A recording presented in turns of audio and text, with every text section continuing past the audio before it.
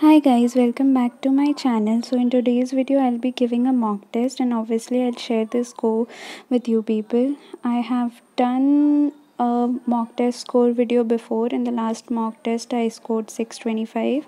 So let's see what do I score today. Also the test I gave is of physics wala, and at the end I'll try to, or at least I'll attempt to share my review of the test. So here goes. I'm starting the test and the test has started. So I prefer with going for biology first because it just makes more sense. So I usually go for biology first and then I go for chemistry, and in the end I opt for physics. Okay, so the biology portion is done and now I'm gonna go for chemistry. So the test I'm giving today is a part test and it majorly has the organic portion, so I don't really have to solve a lot of things. Also, I have uploaded like the notes of the major chapters already, and I remember the chapters that are left, and as I have said, I will upload those as well very soon. I just need time, so please bear with me, but I promise that I'll upload the notes of every chapter. The organic portion, I mean the chemistry portion, was really easy. I was able to do it like very easily, and obviously it made my confidence go a notch higher. And finally, I'm done with chemistry as well. It was very easy, and now the only portion left is physics. And clearly, I have a lot of time in hand, which I'm very happy about because although I usually have time left, so time has never been an issue for me. So yeah, I'm just gonna go with physics now. Physics so far also seems pretty easy.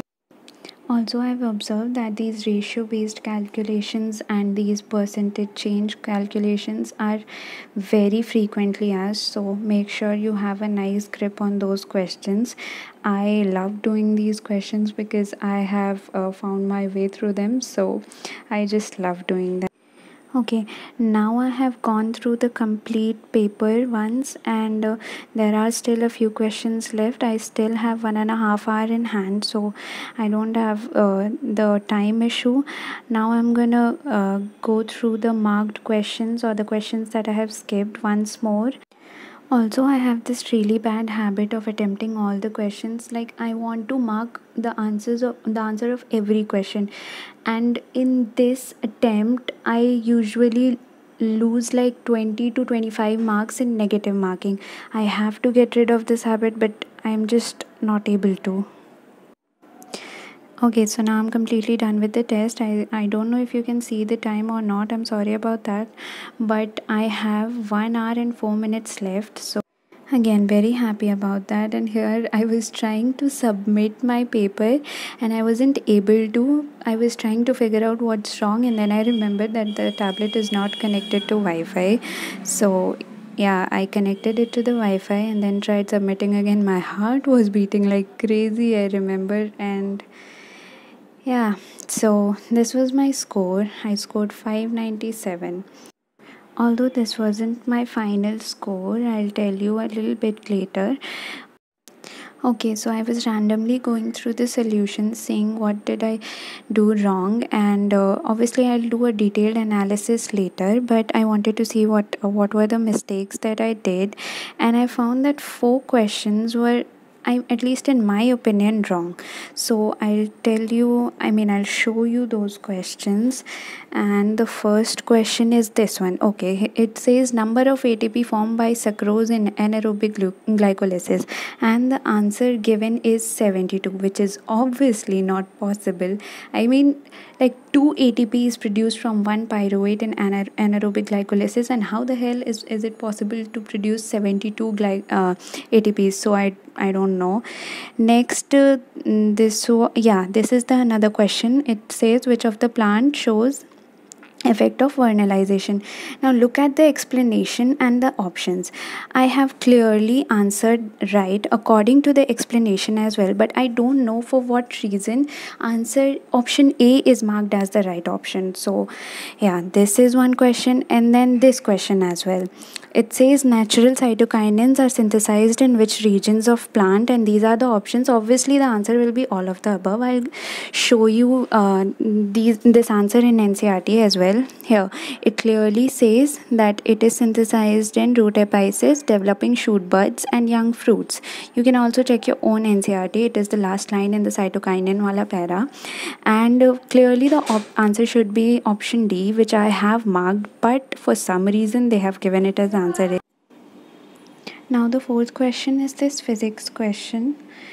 Here the explanation clearly says that the XCOM lies inside the square plate. I have marked the option according to the explanation, but I don't know why the option is given as the COM will lie inside this circular plate. So this is another question, and I don't know, like, I'm just upset about this. So I decided to reward myself 20 extra marks because that's clearly not my fault. So now my score is 617. Okay, so I was doing the detailed analysis when I came across this question. This question is of physics, and I think that there is some typing mistake in this question. The question says that this is the initial position and it is displaced to this position, and the force is given as this. And clearly the initial position is 2i cap plus 2j cap minus 2k cap. Okay, and the final position. And now in the solution, the initial position is given as 2i cap minus 2j cap minus plus k cap. Here it's minus j cap plus k cap, and here it's 2j cap minus 2k cap. So again there is another mistake, and since I skipped this question, I'm gonna add another. So my score was 617, and now when we'll add 4 marks, it will be 621, which is still less than the previous marks, and I'm still not happy with it. But yeah, this is my final score. So now, as I said in the beginning, that I will give a review. So before saying anything or before reviewing anything, let me say that this is my opinion. This may differ from your opinion, so please don't judge me. So according to me, the test series is very relevant. The questions are very relevant and to the point. I guess these